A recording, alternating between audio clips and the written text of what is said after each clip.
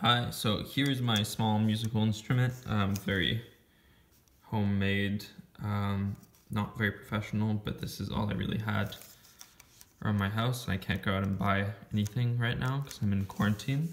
So this is what I'm doing my project with. I also found this sound frequency analyzer on a phone, and yeah, so I'm just gonna blow through each straw to find their experimental frequency, and this doesn't seem to be super consistent with the frequency it gives, so I'm gonna just have to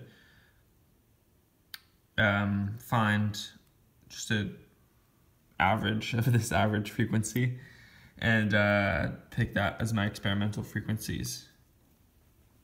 So here we go. I'm gonna work my way through each straw slowly. You should be able to hear the different tones that they have.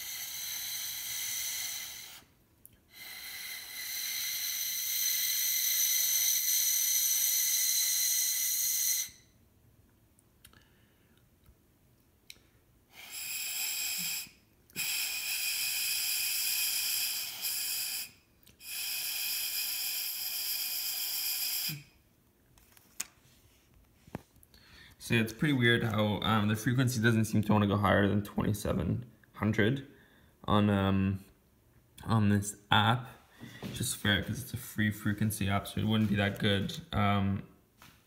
So I'll have to compare those results to my theoretical frequencies that I have.